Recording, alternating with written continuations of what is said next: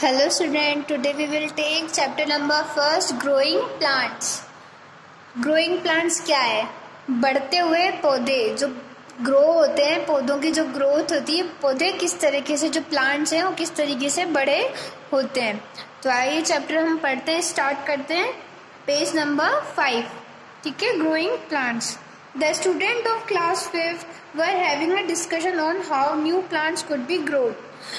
अब ये क्या है, क्लास 5 के स्टूडेंट्स के बीच में एक डिस्कशन चल रहा था कि जो नए प्लांट्स हैं वो कैसे उगते हैं या कैसे ग्रो होते हैं। तो नेहा ने कहा new plants can be grown from seed and part of root.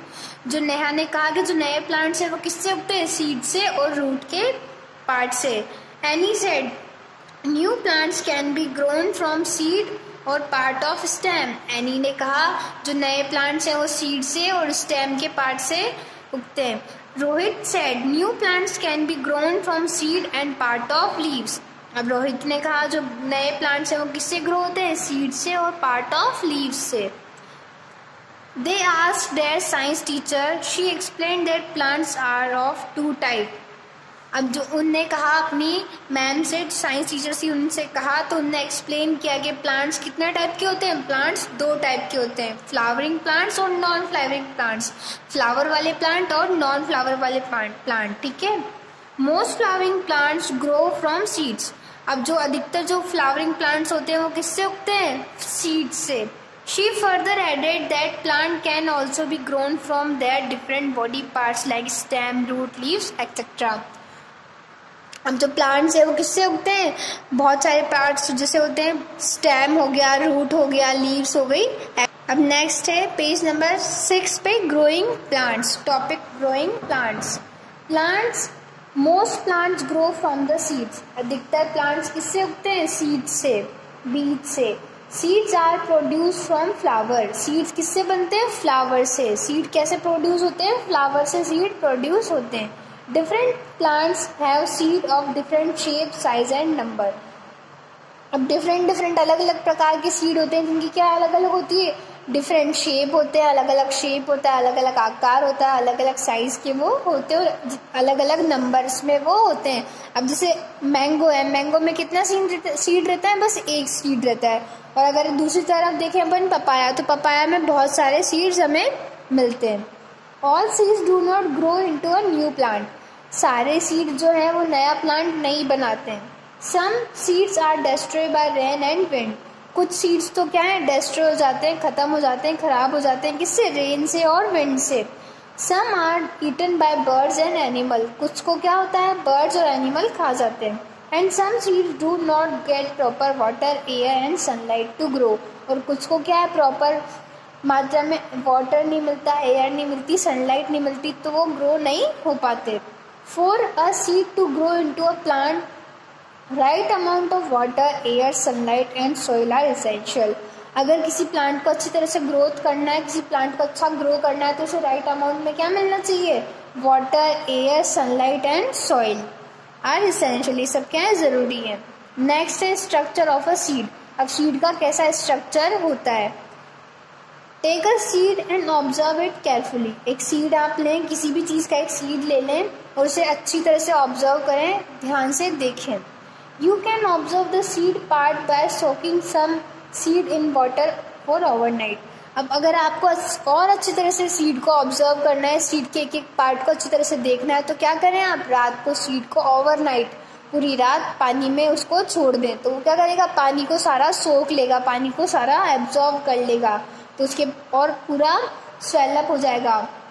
A swollen seed shows different parts more clearly। अब जो अगर रात भर हम किसी सीड को पानी में रखेंगे तो कैसा हो जाएगा, स्वेलन हो जाएगा, और कैसे उसकी जो जितने भी पार्ट्स हैं वो अच्छी तरह से हमें दिखाई देंगे।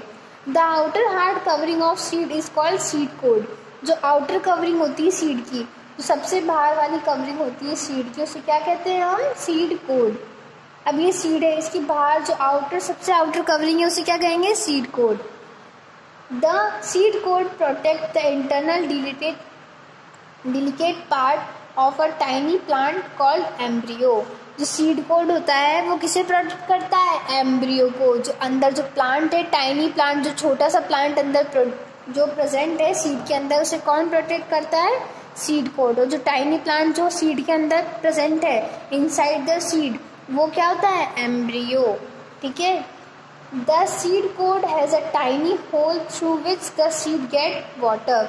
अब जो सीड कोड होता है, सीड की जो एक कवरिंग है उसमें यहाँ क्या प्रेजेंट होता है? छोटा सा होल प्रेजेंट होता है। उससे क्या है? सीड के अंदर क्या जाता है? वाटर जाता है। उससे क्या जाता है सीड के अंदर? Water. Inside the seed code flashy seed leaves are found. अब सीड कोड के अंदर, अभी सीड कोड आपने खोला, ये सीड कोड का आधा पार्ट हो गया, मतलब सीड आधा हो गया। तो इसके अंदर क्या प्रेजेंट है? एक टाइनी छोटी छोटी सी लीव्स प्रेजेंट है। देख रहे हैं ना आप इस सीड में क्या प्रेजेंट है? छोटी छोटी सी लीव्स प्रेजेंट है। These are called कोटाइलिडोन्स। अब इन जो लीव्स प्रेजेंट है सीड के अंदर, जो लीव्स प्रेजेंट है उसे क्या कहते हैं? कोटाइलिडोन। कोटाइलिडोन प्रोटेक्ट्स द बेबी प्लांट।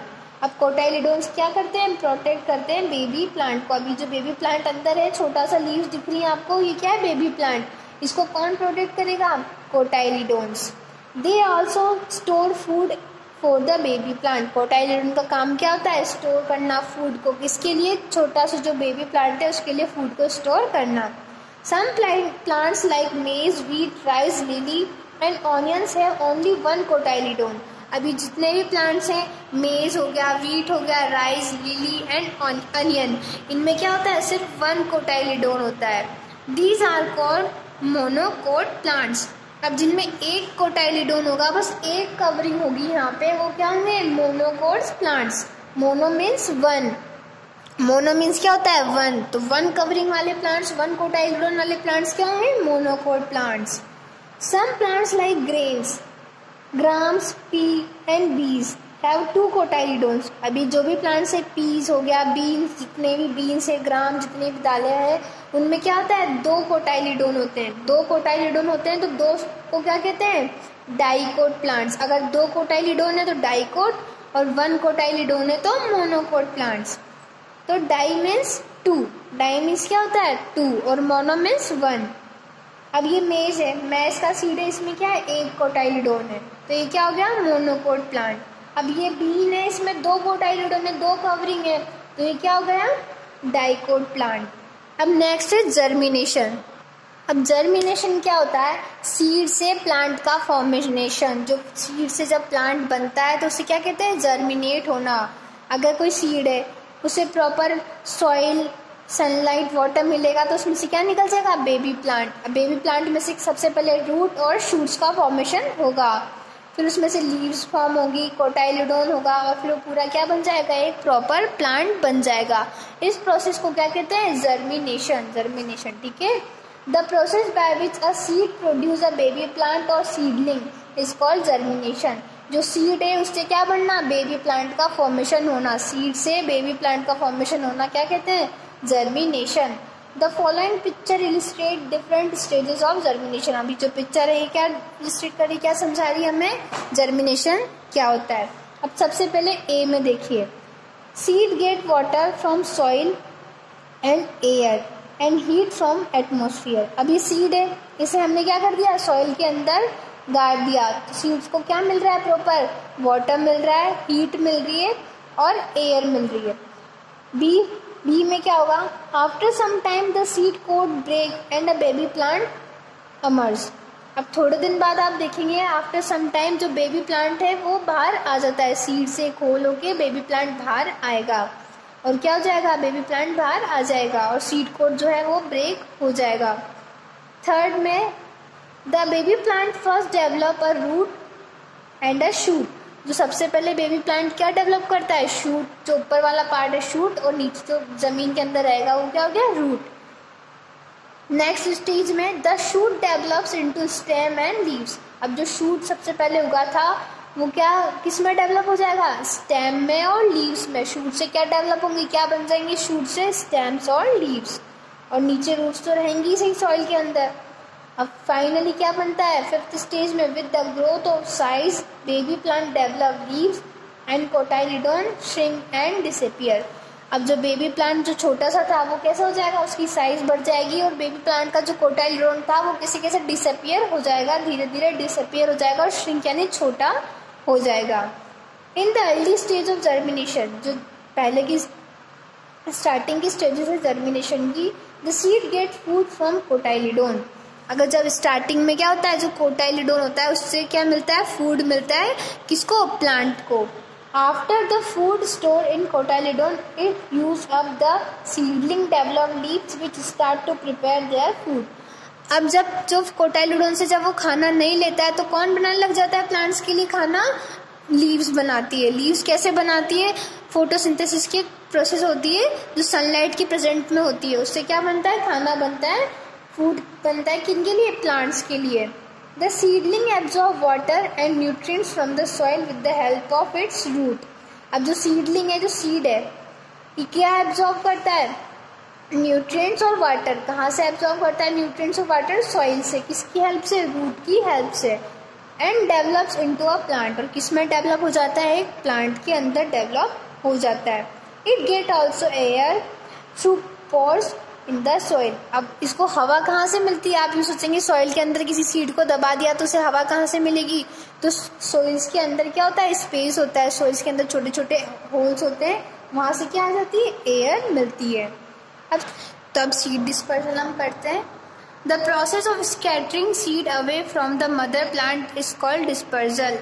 अब क्या होता है, जैसे कोई प्लांट है, अब उसके जो सीड्स हैं वो एक जगह से दूसरी जगह पे चले जाए, वो एक मतलब सीडों का बिखरना है, सीडों का डिस्पर्सल, सीडों का एक जगह से दूसरी जगह पे बंटना, क्या होता है, dispersal. Dispersal is necessary for the better growth of the plant. अब प्लांट की ग्रोथ के लिए, प्लांट की ग्रोथ बढ़ाने के लिए क्या ज़रूरी है, डिस्पर्सल बहुत ज़रूरी है। If all the seed far near the mother plant and start germination there. अब कोई सीड है, उसका जो मदर प्लांट था, जिस मदर प्लांट मतलब जिससे वो सीड निकला है, वो वाला प्लांट, अभी कोई प्लांट है उसका जो सीड निकल गया तो वो प्लांट क्या हो गया, मदर प्लांट है उसका, जिसका वो सीड है। अब वो मदर प्लांट से दूर चला जाएगा और वहाँ क्या करेगा, जर्मिनेट करेगा। They would not get enough light, water and space to grow. तो सीड का डिस्पर्सल किस किस के थ्रू होता है, कौन कौन से एजेंट होते हैं जिनके थ्रू सीड का डिस्पर्सल होता है, तो एनिमल, वाइंड, वाटर और एक्सप्लोजन्स। अब कोई एनिमल के थ्रू कैसे होता है, विंड के थ्रू कैसे होता है, वाटर के थ्रू कैसे होता है और एक्सप्लोजन्स के थ्रू कैसे सीड का डिस्पर्सल होता है, आगे हम पढ़ेंगे। नेक्स्ट है सीड डिस्पर्सल बाय एनिमल्स। अब एनिमल्स के थ्रू कैसे सीड का डिस्पर्सल होता है। Animals eat some fruit and throw away the seed which grow into a new plants. अब एनिमल्स क्या करते हैं, कोई फ्रूट खाते हैं, है ना, अब उसमें क्या रहता है, सीड रहता है, अब वो सीड को क्या करते हैं, फेंक देते हैं। अब जहाँ वो सीड गिरा है वहाँ क्या हो जाएगा, एक नए प्लांट का फॉर्मेशन हो जाएगा, नया प्लांट ग्रो होगा। Many seeds can not be digested by animal and birds.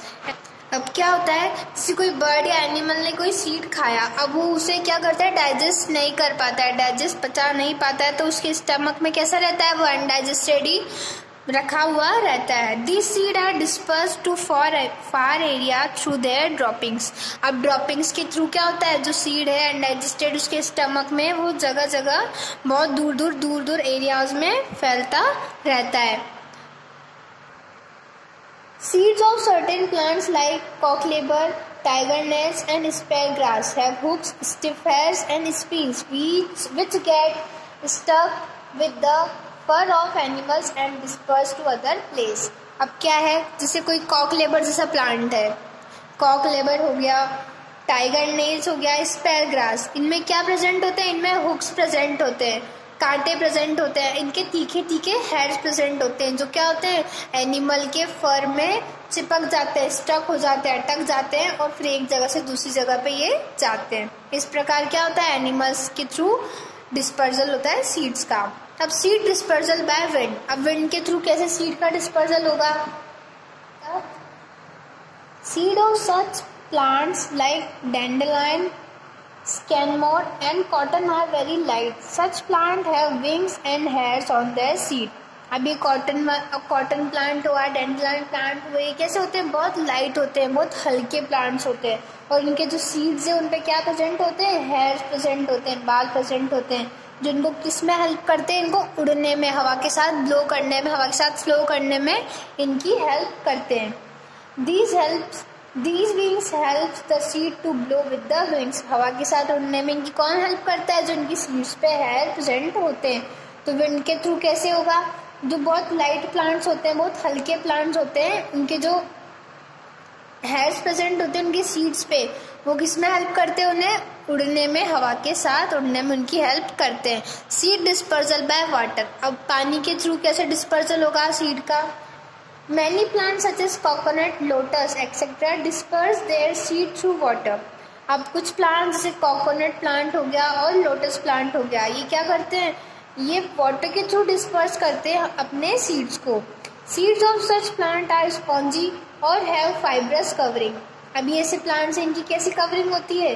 Spongy. Spongy के देखे ना आप, स्पॉन्जी जैसी कवरिंग होती है और फाइब्रस कवरिंग होती है, रेशेदार इनकी कवरिंग होती है. तो ये क्या करते हैं? उसकी वजह से फ्लोट करते हैं ऑन द वाटर, वाटर में, पानी में तैरते हैं उस वजह से. अब एग्जाम्पल, कैसे एग्जाम्पल है? Coconut has fibrous covering. जो कोकोनट का जो सीड होता है उसकी कैसी कवरिंग होती है? फाइब्रस कवरिंग होती है. While seed of lotus are spongy. जो स्पॉन्जी सीड्स होते हैं वो किसके होते हैं? लोटस के. तो इस वजह से क्या करते हैं? ये पानी में तैरते हैं और एक जगह से दूसरी जगह जाते हैं और फिर वहाँ जहाँ जाएंगे वहाँ पे अपने प्लांट्स का ग्रोइंग करेंगे.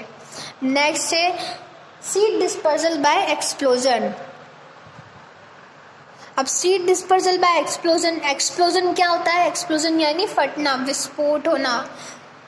तो कौन कौन से प्लांट है जो एक्सप्लोजन के थ्रू सीड का डिस्पर्सल करते हैं? Fruits of some plants like P, beans and Poppy. अब पी, मटर, बीन्स, जितनी भी बीन्स होते हैं, और पॉपी, समझते ना? पॉपी पोस्ता दाना देखा है? तो पॉपी यानी क्या होता है? पोस्ता. Burst open when they are ripe. अभी क्या करते हैं? ब्रस्ट होते हैं, फूटते हैं जब इनके छिलके उतरते हैं, राइपनिंग होती है इनकी, तभी क्या करते हैं? एकदम से फूटते हैं, ब्रस्ट होते हैं. Scattering the seed in all direction. जो इनके सीड्स हैं वो सारी जगह में क्या हो जाते हैं? फैल जाते हैं. स्कैटरिंग हो जाती है, फैल जाते हैं. This method of seed dispersal is called explosion. इस मेथड को क्या कहते हैं? एक्सप्लोजन. बिखरना या फूटना, एक विस्फोट होना, उसे क्या कहते हैं? एक्सप्लोजन. अब मटर हो गई, पोस्ता दाना हो गया, इनके जो जब फ्रूट्स इनके जो फूटते हैं तो कैसा होता है? एकदम से विस्फोट टाइप होता है और एक जगह से दूसरी जगह में बहुत सारी जगह स्कैटरिंग हो जाती है सीड्स की. तो आज सीड का डिस्पर्सल पढ़ा हमने. नेक्स्ट क्लास में हम other way of growing plants हम स्टडी करेंगे. आज के लिए इतना ही. Thank you. Have a nice day.